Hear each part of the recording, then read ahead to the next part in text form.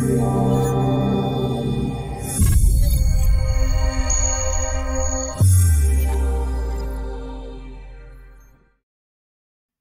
welcome to Nucleus Investment Insights. So I'm on my own today with a bit of going to be a relatively quick holiday version, and so I will apologise in advance for any technical issues. But what I wanted to really get into today was talking about some of the problems we're seeing in shipping and inflation risks. So we've got sort of two main events going on at the moment. And I just wanted to raise the issue and just wanted to address the issues about whether this is going to add to inflation and might spark some issues. So just again, as a disclaimer, just noting this is all general advice. It's not personal advice. If you do want to get some personal advice, you can tap onto our website and book yourself in for a call with an advisor. But yeah, everything today is, will not consider your own personal circumstances and situations. So one of the key things I really wanted to focus in on is, are we seeing these inflation risks rising? We'll talk about the Red Sea. We're going to talk about capacity and issues with the we'll talk about goods demand. We'll talk about the flexibility in the system, whether they've got some greedflation and some of the geopolitics that is all sort of falling in behind this to make it all come together. So, I mean, the last time the Suez Canal was blocked, this was what we saw signs of big pictures of this ship that's blocked it. That was sort of like the icon that was coming all into this inflation that we're seeing, and we're peaking inflation. We had other things going on. Obviously, we're coming out of pandemic. We've got supply chain issues, all these other factors that are all going into that. But really, this image of the Suez Canal being blocked up was one of the sort of key overarching images. And so now the thought that if we're seeing now that the Suez Canal is once again blocked up, what does that mean? Does that mean that we're now back into this same type of event where we're not going to be able to? We're going to see again inflation spike.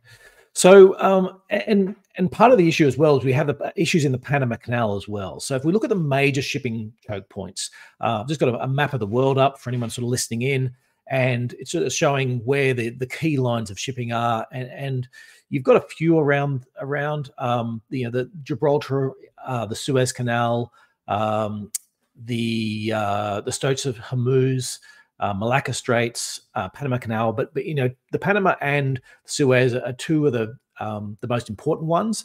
And so if they're both going down at the same time or both having issues at the same time, the question is, what does it actually mean for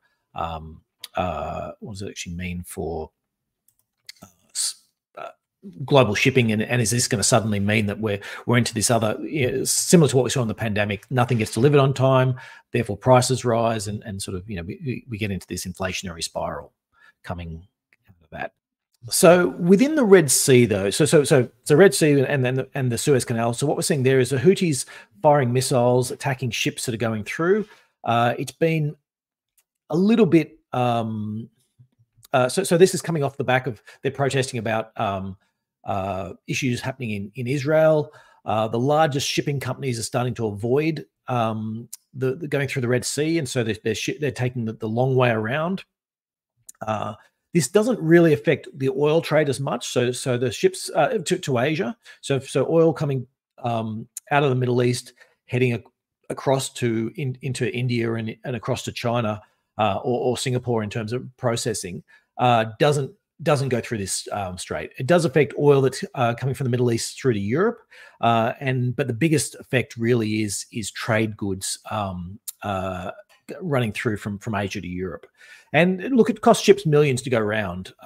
Ships to sort of pay 500,000 plus to get through the Suez Canal, and so you can just tell from that if ships are willing to pay 500,000 to take the shortcut, so to speak, it's going to cost a lot more to go around. Panama Canal is running into some similar issues. So the issue there is, similar in terms of cutting back. Their issue is that there's droughts which are really affecting the amount of water that can be used within the Panama Canal. They're running at about 24 ships at the moment a day versus 38, so significant reduction in traffic. The Panama is about 3% of global traffic. Most of the traffic there is either energy cargoes, particularly LNG, but the bigger one is any of the goods coming to the east coast of the US through from Asia and China in particular. So, and there's tales of companies there paying $4 million in order to jump forward in the queue in order to get their ships through earlier. So again, it's a problem for shipping companies. It takes about 2 weeks longer if for ships to avoid the Panama Canal. So and it doesn't really make that much difference whether they go via Africa or via around the bottom of South America. It sort of adds that extra 2 weeks regardless. And for something like an LNG ship, for example, it's about an extra $2 million that is going to cost in terms of the just the transport to get the ship from one place to another. So reasonable sized issues for people who want to use these routes. Now, as a back of the envelope, what does this actually do to prices? So let's say you're I guess the big message I want to come out is this really affects low value cargo more than it does high value cargo. So oil is a relatively high value cargo. It probably only adds sort of 1 to 5% to the oil price that you're looking at, and keeping in mind that this is just the crude price. So there's a lot more that goes into the final price at the pump in terms of the production, the refining, and then the transport from the refining to the service stations and their margins. So to the end petrol price, it really is talking probably less than 1% for this type of movements, and that's only for ships that did need to go through there. So there's a lot of ships obviously that just don't need to go through that part. So for oil, it's not that much of a deal. For container ships, it can be a bigger deal. Again, that sort of could be 10 to 20% change in terms of the value for a container. We have seen some container prices starting to jump, and the question is whether that sort of spreads to the rest of the world, similar to what we saw during that real shipping crush. And then LNG. See, LNG is a lower value cargo than oil, so it can add sort of a bit more. It can sort of add 5 to 10% to LNG, but LNG is a little bit different in terms of it's got some more locations. I guess there's some big differences. There's some big areas which produce LNG. Qatar is one, Australia is another, and the US, both East Coast and West Coast.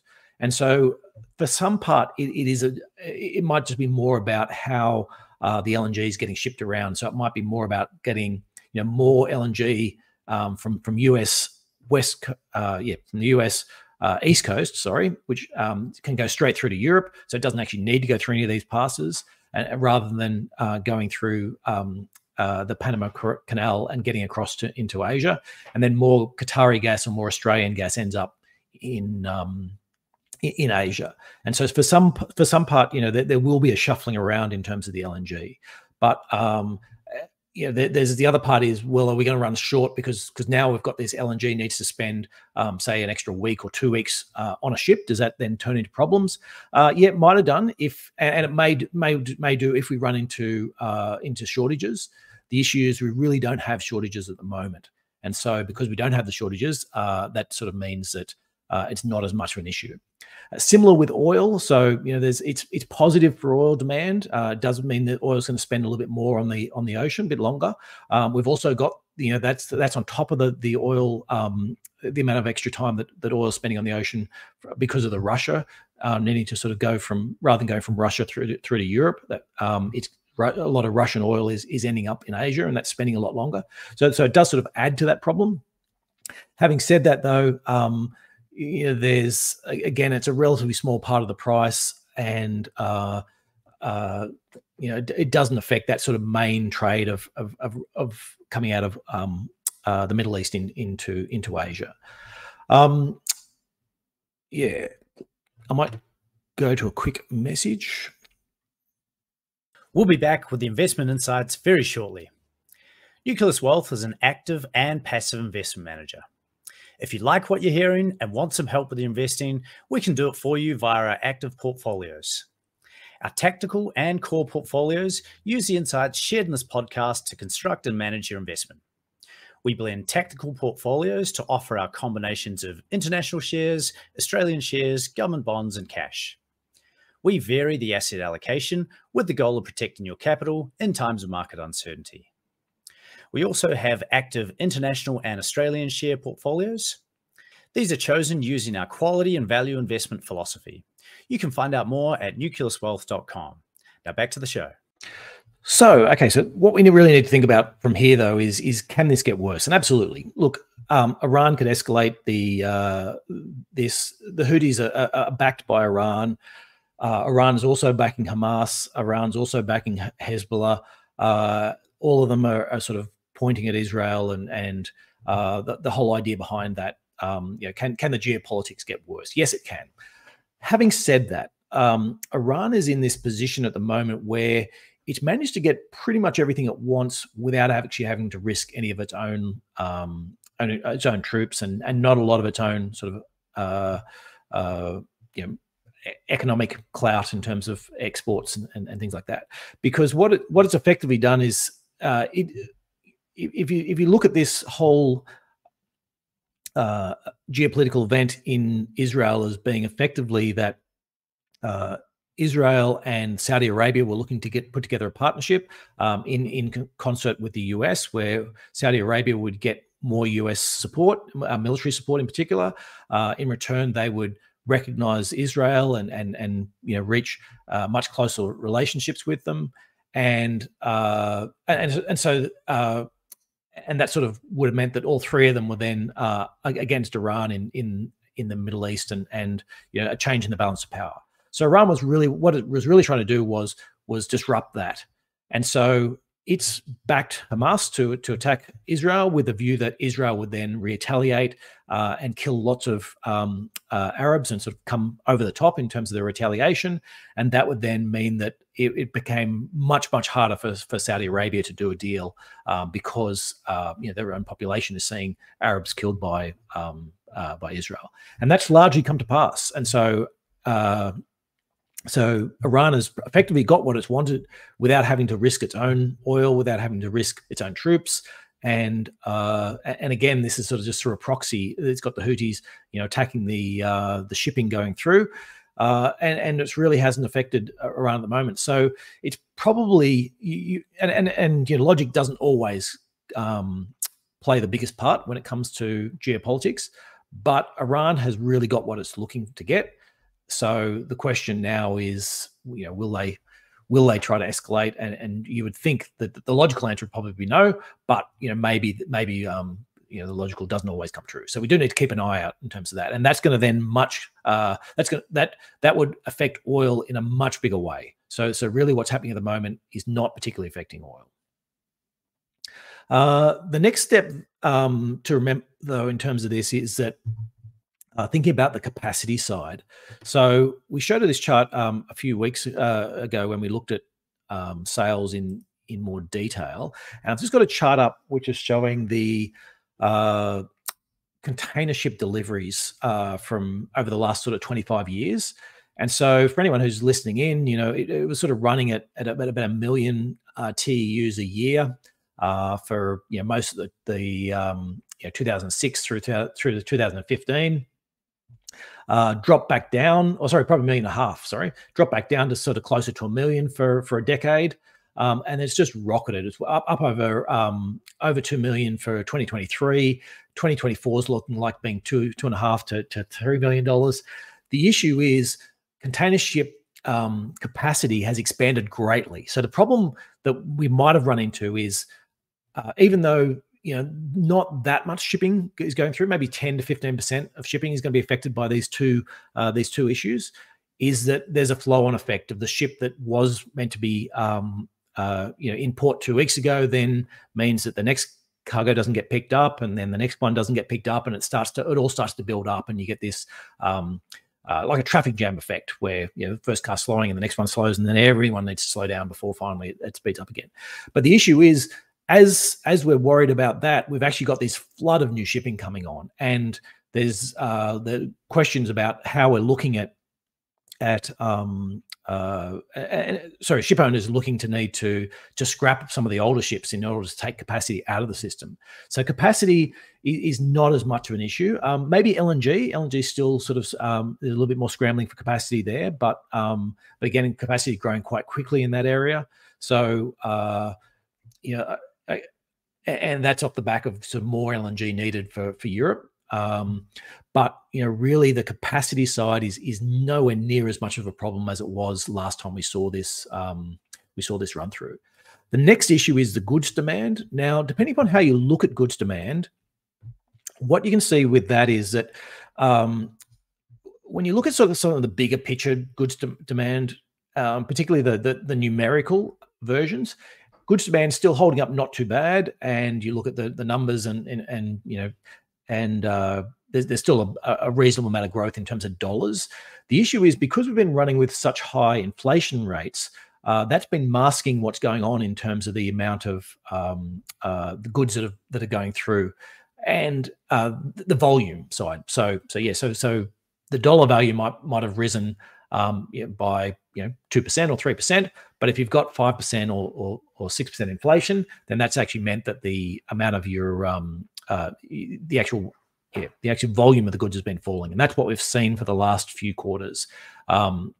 Is that we've seen a falling amount of goods. So again, it's this issue. And what the chart I've got up is showing global trade fall. So some of this is a little bit of onshoring as well is starting to kick in, and so there's a little bit less global trade going through. So, but what that all sort of adds up to is, okay, we're not reaching this point. We're not at this sort of crush point where we're trying to order all these goods just as we're having supply chain problems, and just as we really hit a perfect storm in that prior case where the ship got stuck in the Suez. Everything sort of going wrong all at once. Whereas what we're seeing is the capacity side's no real issues there. The goods demand is sort of helping us out. So then you move on to the inventory cycle, and really we've seen a destocking. That's probably the big message, is that in terms of the inventory cycle, is that we're not seeing. We've spent the last year where companies have been pulling back on the amount of goods that they they've got in their inventories. And that sort of means we go through this inventory cycle. Now, I've spoken about this a few times before. I've got a chart up that just to try and illustrate this. And so what I'm showing is that if you think about an inventory as being sort of three stages: a retailer, a wholesaler, and a manufacturer. And so the retailer needs to, they sell the goods, they order them from a wholesaler, and the wholesaler then orders from the manufacturer. And if you're in this steady state, the retailer sells 100 goods, and I've got them in, with 150 sitting in their inventory, and they basically want 1.5 times their inventory, whether this is weekly or monthly or whatever it is. Varies for different industries, but you've got an amount in your inventory, and you've got an amount that you're selling every period. You then order that from the wholesaler, and the wholesaler's also got their own inventory, so they've got their own sales and inventory, and then they order from the manufacturer all the way down. So in a steady state, it all just ticks over. The issue is you get what's called a whip effect, where small changes at one end at the retailer actually have an outsized effect on the others. And I've used an example on screen to sort of show you. Okay, so we go through these couple of periods. Let's say in period 4, we see that our sales drops from 100 back to 90. And so now the idea is that, well, actually we don't need, so now we end up with an extra 10 sitting in our inventory. So we wanted 150 items sitting in our inventory. Now we've got 160. But if I'm expecting that goods are going to stay low, well, and I'm only keeping 1.5 times my inventory, well, I actually don't need 150 goods anymore. I'm not 10 over. I actually only need 135 sets of goods to be back at that 1.5 times ratio. So say this is our weekly. It's like whatever I'm selling every week, I want 1.5 times of that sitting in my inventory. And so I actually need to go back from 160 back to 35. So while my sales has only dropped by 10, what I need to order now, because I've got all this extra, I only need to order 65 from my wholesaler, and then I'll go back to ordering 90 every time as a sell. So then the wholesaler though has exactly that same problem. So they've had the retailers dropped 10, wholesalers dropped 35. Now he's going to order from the manufacturer, and the numbers are up showing. And now the manufacturer, the wholesaler is actually only ordering 40 from the manufacturer. So the small effect of changing 10 units at the retail end ended up with a 40 at the manufacturing end, and that's really what we've been going through for the past year. Is the other side of this destocking cycle, and this is keeping in mind as well that this is it works in the opposite direction as well. You get the upside when you go the other direction. So a small change in retail sales, once it starts to pick up, when you go back from 100 to 110, then you get the other side of that, and that's happy days for manufacturers. But that's not where we are today. So today we're at this problem, and for the last year we've been at this problem, this destocking problem, and so so that's why. So I guess that's what I'm trying to say, is that's something else we need to keep an eye on, is that if the inventory cycle turns, then that could become an issue. And there's potentially the inventory side is bottoming at least. It certainly doesn't seem to be, there doesn't seem to be any signs of turning up, but it does seem as if that the destocking side is getting close to over, if not sort of reaching sort of more neutral position. We'll be back again shortly. If you like what you're hearing but want a low-cost passive option, Nucleus Wealth is the first to offer passive direct indexing in Australia. The first generation of passive investing was index funds. The next gen was ETFs. Now direct indexing is here with significantly more customization and control. The benefit of direct indexing is you can add or subtract investment themes, and we have almost 100 different options to choose from.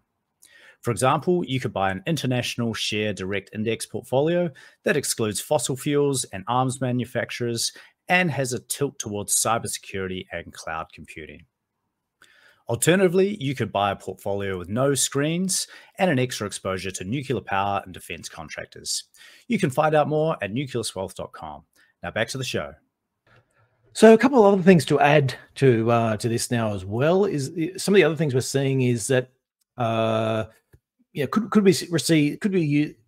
this spark a return to greedflation? Yeah, absolutely. That's probably the biggest thing we should be watching out for is does this mean that companies who haven't really seen much of the way in terms of increase in costs can turn around and say, shipping costs are up, Panama Canal, Red Sea, Suez Canal, I've got to put my prices up by 5% or 10%.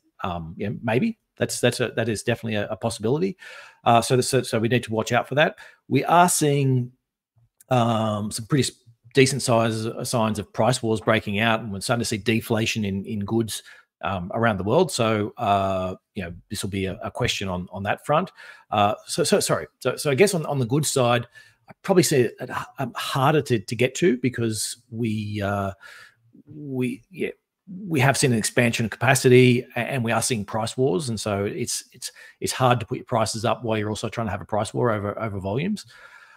Maybe more so in services sector. So you might see maybe some services companies that are jacking their prices even though they don't need to. So maybe if your cup of coffee goes up by 5% in terms of the cost, and discussion about shipping and all this type of stuff like that, and in the end it's like, yeah, look, really the cost of the cost of the actual coffee in your coffee cup is such a tiny proportion of the overall. If you're buying a $5 latte, the actual coffee cost is a fraction of that cost. All the other cost is really services. And so if they're going to justify putting up their prices by 5% because of that, that's the greedflation part. And so we need to keep an eye on that. But it does seem to be that's sort of your main argument against. A couple of other arguments for seeing less of an effect is, look, the system is much more flexible now as well. I think there's sometimes you can fight the last war, and so the part of the issue when we did see this whole inflation spike was we had all these things working the other direction. We had an inventory rebuild, so that was all going in the opposite direction. We had we had goods growth spiking to sort of these massive levels. We had not as much flexibility in the system. People didn't expect that this type of thing might happen, and capacity was low. And so, whereas all those are the other direction at the moment, and so the system is, we've just been through this, one of the worst effects on global supply chains ever. And so, there's a lot of money has been put into supply chains. A lot of money has been put into trying to speed things up and efficiencies. It is a lot more flexible than it used to be, and so these types of events I don't expect to have anywhere near the effect they did last time around. And if you look at the supply chain, some of the measures of supply chain, look, these aren't completely up to date. So I've got a chart just sort of showing this is the US measure. I think it's the New York Fed runs this survey and looks at supply chain pressures and measured as sort of global supply chain pressure index. It's what it's got. And now this is only back to November, so it does capture Panama issues. It doesn't really capture it doesn't capture some of the latest issues we have in shipping, but we're coming from a neutral position.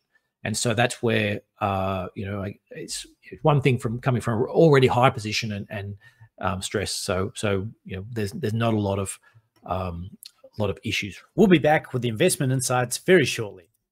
Oops, sorry, apologies. So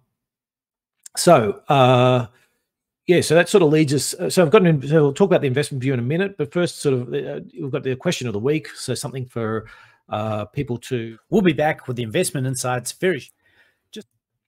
Sorry, well, apologies for that. It's something for people to discuss in the comments. Are the supply chains ready to break again? So my view is, look, I don't think they are. I think there are issues in terms of like this is a concern. Like it could be the start of something, but you're going to need a lot of other things to then cause problems. So for my part, I'm not saying it's a nothing issue. It's certainly something that you should be aware of as an investor, but there's a lot of other dominoes that would need to fall before this turns into something major that's going to affect supply chains. But yeah, certainly interested to hear from people who have different views and pop them up in the comments. So with that, if you want to see more content from Nucleus, you can go to nucleuswealth.com/content. If you've got any ideas for shows or topic suggestions, you'll leave a comment on our YouTube pages. If you want to listen to this as a podcast, you can find us on all the major systems: Apple, Google, Spotify, and we're on a bunch of different social media, and we write and blog a lot of the time. So you're more than happy to hear from people, and certainly would love to see your comments on the videos. With that, we'll leave it at that for this week. Thank you very much.